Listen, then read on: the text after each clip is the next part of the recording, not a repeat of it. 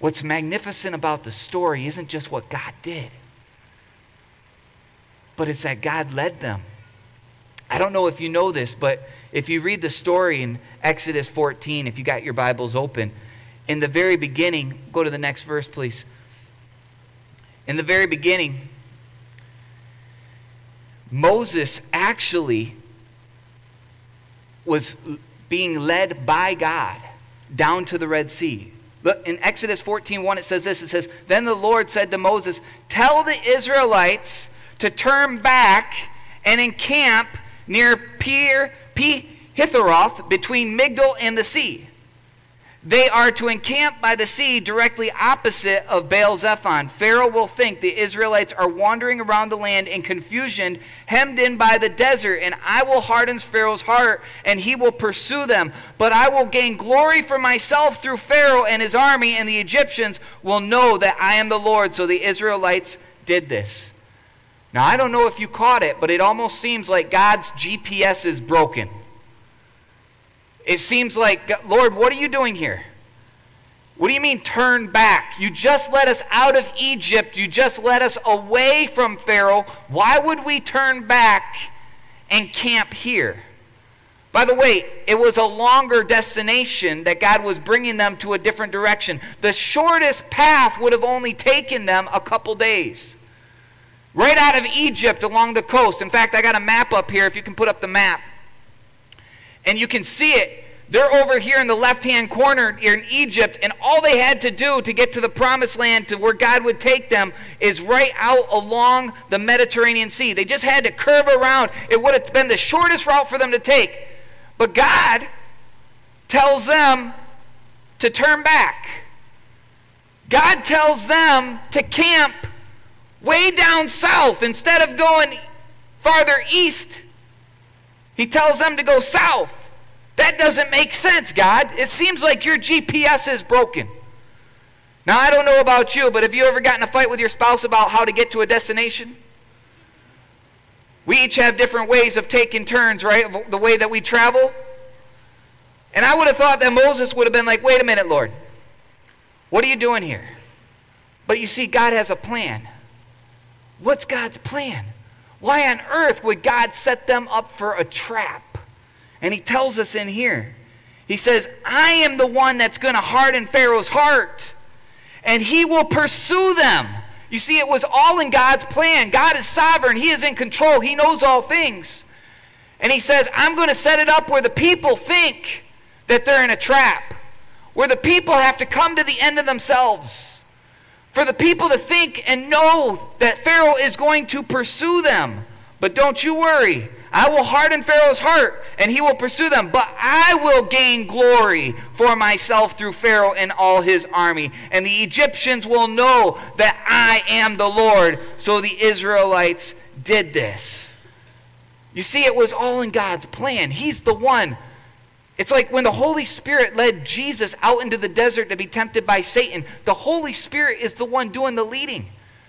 Sometimes we think in our walk with God or our walk with faith, it's like, why, God, are you allowing this to happen? Why, God, are you letting this happen to me? Why, God, are you putting me through these trials and these tribulations? And we question this and we question that. But the truth is that sometimes God will bring you to a place where you have to come to the end of yourself. You see, and the Israelites looked to Moses, and they actually say to him, they say, Moses, why did you bring us out here to die? Moses, why would you do this to us? You see, they didn't know God's plan. And they're questioning Moses. They said, wouldn't it have been better for you to leave us back in Egypt? Wouldn't it have been better back there? It's amazing that the Israelites would rather stay in what they know, even though it's slavery, even though it's death, even though it's hardship. And God has a better plan for them. But they would rather stay in what they know because it's more comfortable than to experience the unknown that God has for them. I don't think you're getting it yet this morning.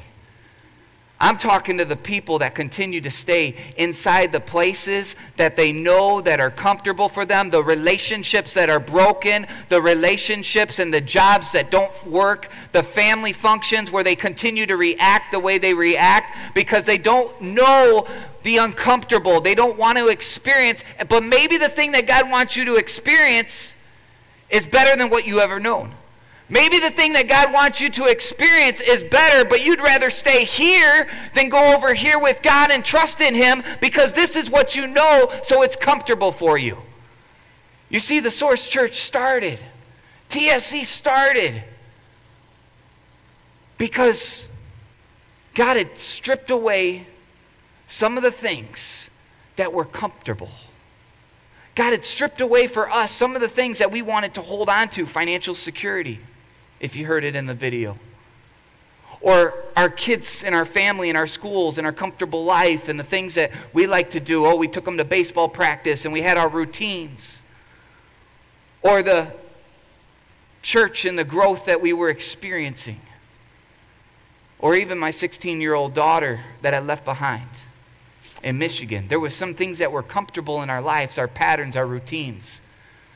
And it wasn't until God said that there's something greater, there's a greater purpose, there's a greater mission, there's something better over here. And we didn't even realize what was the things that were holding us back. And this is what I want you to understand, that sometimes God will bring you to where you do not want to go. If you're taking notes, you should write this down. It's a paragraph that I came up with. You can tweet it, it's fine. But God will take you to where you do not want to go. To reveal what you don't even know. Okay, we got it up there on the screen. You can put it up there for them. To reveal what you don't even know. To free you from the things that are holding you back. You'll find it in a second through all the verses. I'm skipping around on them this morning. God wants to take you to a place that you don't even know, that you don't want to go to. Sometimes in your life, He's going to take you to places that it's at the end of your rope. It's not until you get to that barrier and you're like, I can't cross this myself. I can't do this myself. He will lead you to where you don't want to go, to reveal inside of you the things you do not know that were there, to free you from the things that you did not know you were in bondage to, and show you a way that you never even knew was possible. I don't know if you caught all that. But sometimes He's going to lead you to a destination and you're like, God, how did I end up here? Why am I here? Sometimes we say that's rock bottom. Because the only way when you hit rock bottom is up. Sometimes when you hit rock bottom, the only place you can look up is up. You can only look up, and you got to look toward God. And He'll take you down to the pit in order for you to look up toward Him. This is what the Israelites were. They were before the Red Sea, which they could not cross, and behind them was Pharaoh's army, and all they could do was look up. And that's when God responds. That's when God answers the call. That's where God comes through. He will lead you to places that you do not want to go. Anybody who's had a problem in their life or a situation at this can say amen. It's a place that you don't want to be at. And He'll let you go there in order for you to look up toward Him. Because He'll reveal things inside of you that you were not even aware that were there. I'm telling you, when we came down here to plant the church, my wife and I thought we were going to get divorced. Because we started doing this. We started conflicting. And I'm like, God, this doesn't make sense. We're here planting your church. If we're planting your church, then our marriage should be thriving. It was going good in Michigan. Why is it suffering down here? And what God was doing, He was stirring up some things inside of us that we didn't even realize that were there. Because anytime God puts you through the pressure cooker, He puts you through the crock pot, and He puts you through a slow cook, guess what? He turns up the fire a little bit, and some things start boiling to the surface. The impurities start boiling to the surface. And some of the things that we had stuffed down that we weren't even aware that were there, God had started putting the pressure on a little bit of our marriage, and things started boiling to the surface, and we had to work through some of those issues. The Israelites had a mindset that they would rather be slaves in Egypt than experience the promises that God had for them. They would rather stay comfortable in what they knew and to experience something that glorified him. Oh man, I wish I could preach to the teenage girl who's stuck in a relationship right now that she knows that is not good for her and she needs freedom because there's something better on the other side. I wish I could preach to the young man right now who's continuing to run with the wrong crowd, who's continuing to go to the substances, who's continuing to use things that he knows he shouldn't, and God has something planned for him on the other side, but he continues to stay comfortable in where he's at, even though it's not good for him. The Israelites had to break their mindset to learn to trust in the Lord. They had to break their mindset of slavery in order to become slaves to Christ. They had to break their bondage from Pharaoh in order to be chained to Christ. He led them to places that they did not want to go to reveal to things inside of them that they did not know that were there, to free them from things that they did not know that they were bondage to show them something that they had never seen before. And God parted the waters, and they walked through on the other side. Now, this isn't the only story where God parted the waters. I want to fast forward a little bit to the book of Joshua. And here the Israelites are at the Jordan River. And you would think that they've learned that God can part all things. And they end up turning back and being fearful of the people in the land, and for 40 years they wander the desert, and that generation dies off. And now here's a new generation. It's a new time. It's a new thing. And they're before the Jordan River again. And they're remembering what God had done to their ancestors in the past. They're remembering the Red Sea. And here it says in Joshua 1,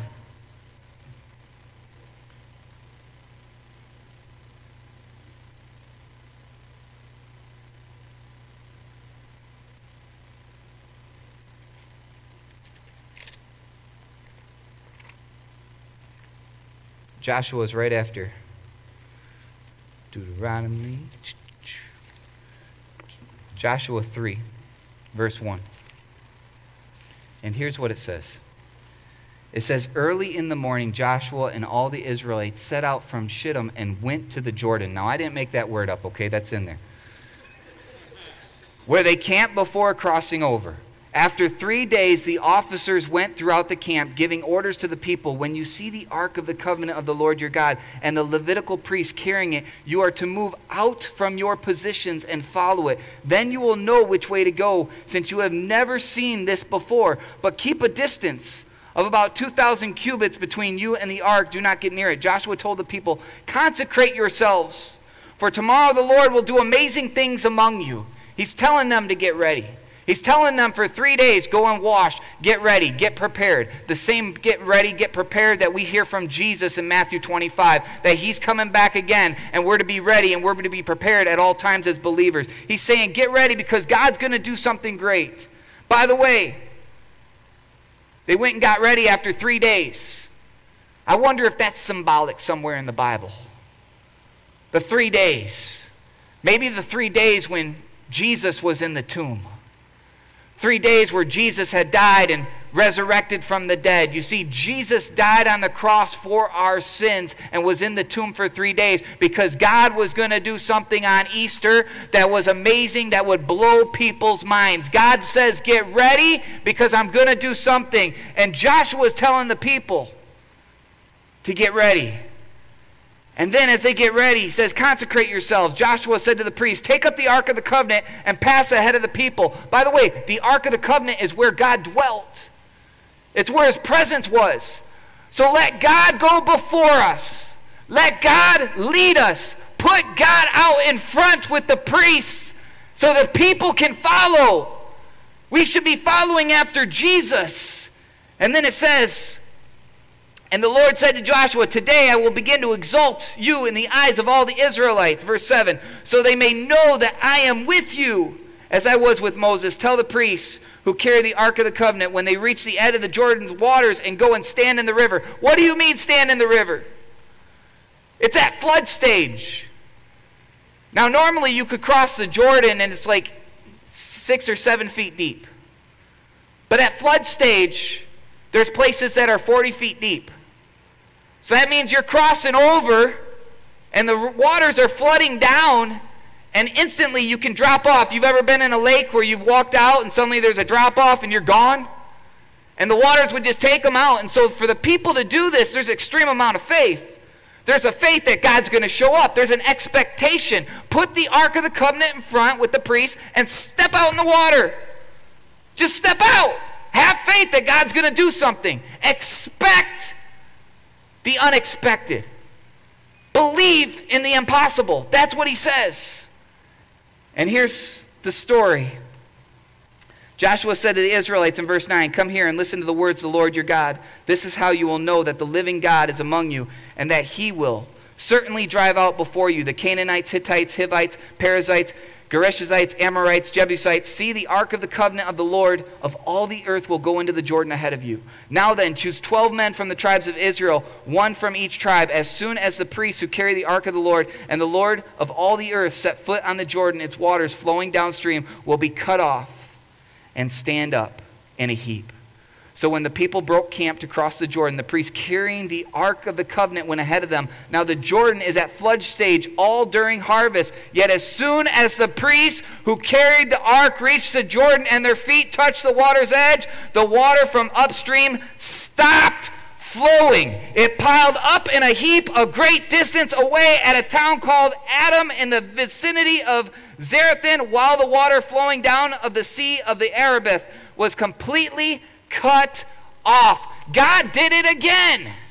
Not just once, not just twice. 4 different times in Scripture, God cut off the waters for the people to walk through on dry ground. He did it for Moses, he did it for Joshua, and he did it for Elijah. God did it again, and that's what we're praying for in this series, that God will do it again. Sometimes he's going to take you to a place you don't want to go and reveal something in you that you don't even know about yourself. And he's going to let it boil up to the surface to free you from what you don't even realize that you're bondage to, because he has something better for you that you don't even know what's there for you in the future. It's so good. You can taste it. I can see it on your faces. You want it. But you got to go through the Red Sea. You got to trust in the Lord. And so here's my challenge for you. Because some of you right now are up against a wall. And you have fears. I'm going to ask for the worship team to come back up here on stage, by the way, as we close down. Because some of you have fears, and God's taking you to that place of fear in order to strip away those fears to show you that you can trust in him. It's not trusting in yourself. He's the one that parted the waters. He's the one that opened up the dry ground. He's the one, and all the people had to do was walk through. You see, all they had to do was respond. To respond to his graciousness, to respond to his grace, to respond to his invitation. He opened it up like a door and said, "Walk on through. Do you trust in me?" And the reason it worked for them and it did not work for the Egyptians is because they put their trust in the Lord. Well, the Egyptians put their trust in themselves and in their weapons and in their chariots and in their horses. Do you put your trust in your material possessions to save you? Do you put your trust in your bank account? Do you put your trust in your credit card? Or do you put your trust in the Lord? Because he might be taking you to a place where you're hitting that wall right now in order for you to look up. He needed to break them from a pattern of fear, a pattern of oppression, a pattern to be prisoners to themselves in Egypt, to trust in him, to be led to the place that he wanted to take them that was better things than they could ever imagine. Do you put your trust in him as he went before you? Jesus Christ went to hell to pay the price that you could not pay. Jesus Christ went and paid Satan death in order for you to receive his righteousness. He has opened the door. He has opened a way. All you do is have to respond. He's already done the work. Here's the wonderful thing. At the end of the time where they crossed on dry ground, it amazes me if you look in the story that they began to sing.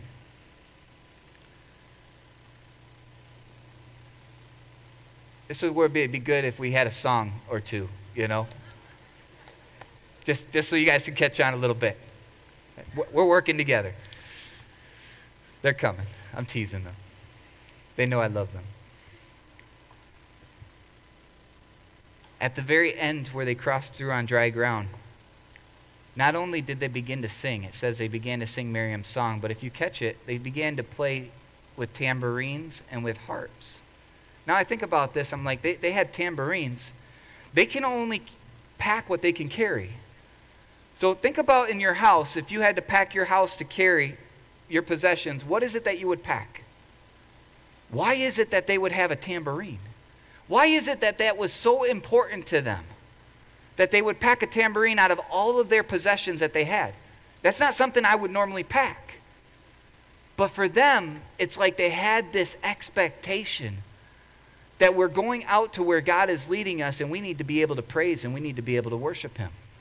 They had this expectation that God was going to do something when they were packing up. And as they traveled through the dry ground, they got to the other side, they began to sing Miriam's song. And there's this chanting and explosion of music because they're so excited what God had done for them. And the thing is, when we celebrate what God has done in the past through His scriptures and through His stories, it gives us hope for a future. It gives us hope that God's going to do something again. Not just that, but here in the story of Joshua, he gives them this weird commandment, this weird instruction. And what he tells them is, I want you to go pick out the 12 tribes of Israel as a representative of all the people, so get a leader from each tribe. And I want you to go find a stone. Go pick a stone up from the riverbed. And I want you to take that stone and I want you to build an altar with it, he says. I want you to build an altar with these 12 stones. Well, that's a weird request, Lord. Why would you be telling Joshua to pick up 12 stones with the 12 tribes of Israel?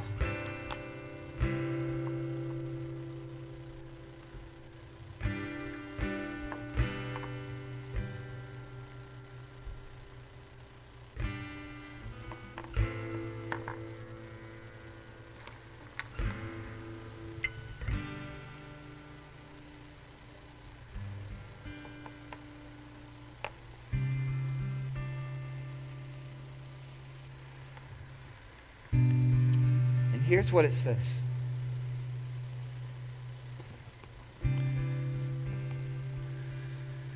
Joshua 23:15, if you can put it up on the screen.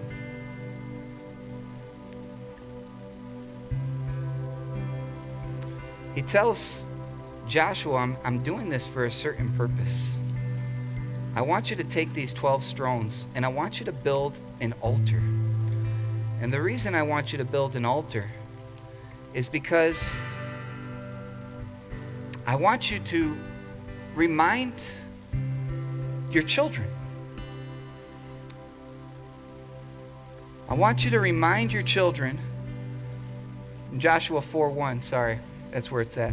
When the whole nation had finished crossing the Jordan, the Lord said to Joshua, choose 12 men from among the people, one from each tribe, and tell them to take up 12 stones from the middle of the Jordan, from right where the priests are standing, and carry them over to where, and put them down at the place where you stay tonight. Joshua called together the 12 men he had appointed from the Israelites, one from each tribe, and said to them, go over before the ark of the Lord your God in the middle of the Jordan. Each of you is to take up a stone on his shoulder, according to the number of the tribes of the Israelites, to serve as a sign among you. In the future, when your children ask you, what do these stones mean? Tell them that the flow of the Jordan was cut off before the ark of the covenant of the Lord. When it crossed the Jordan, the waters of the Jordan were cut off. These stones are to be a memorial to the people of Israel forever. So the Israelites did as Joshua commanded. They took 12 stones from the middle of the Jordan according to the number of the tribes of the Israelites, and the Lord had told Joshua, and they carried them over them to the camp where they had put them down. Joshua set up the 12 stones that had been in the middle of the Jordan at the spot where the priests who had carried the Ark of the Covenant had stood, and they are there to this day.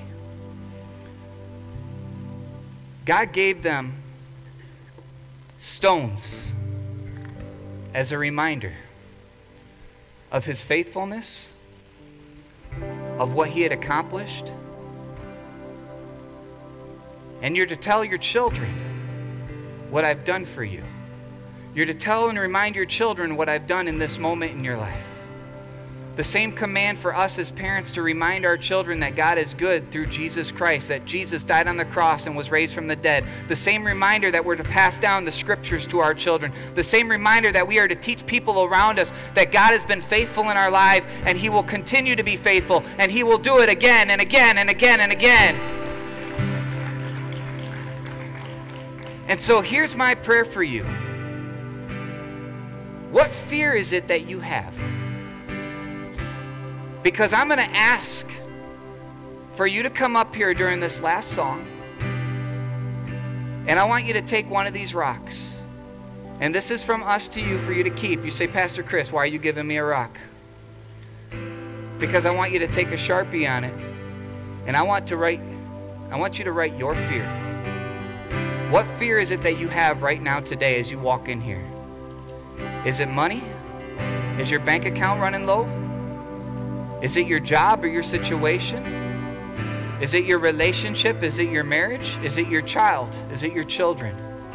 What fear is holding you and got you gripped where it's taking you to the end of your rope? And I want to tell you that God already has made a way.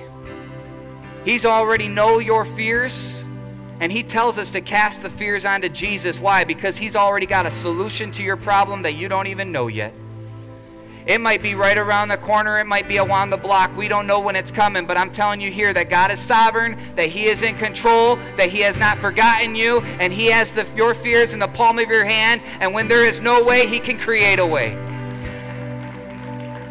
And so I would love for you to sign your fear on this rock and just put it in your pocket.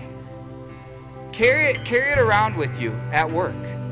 Put it in your pocket as a reminder of what God has done in the past, that he continues to be faithful. He's been faithful to his people in the past, and he's faithful to his children today. And let this be a reminder to you that whenever you carry that fear, whenever you have that fear, you need to cast it onto Jesus, because he says, give me all of your fears, give me all of your anxieties, and I will give you rest. You can rest because he's already done it. You can rest because he's already accomplished it. And he already has the solution. So as we go into this last song, all you do is have to respond. He already has your solution in the palm of his hand. And so take this as a reminder the same way that the Israelites did.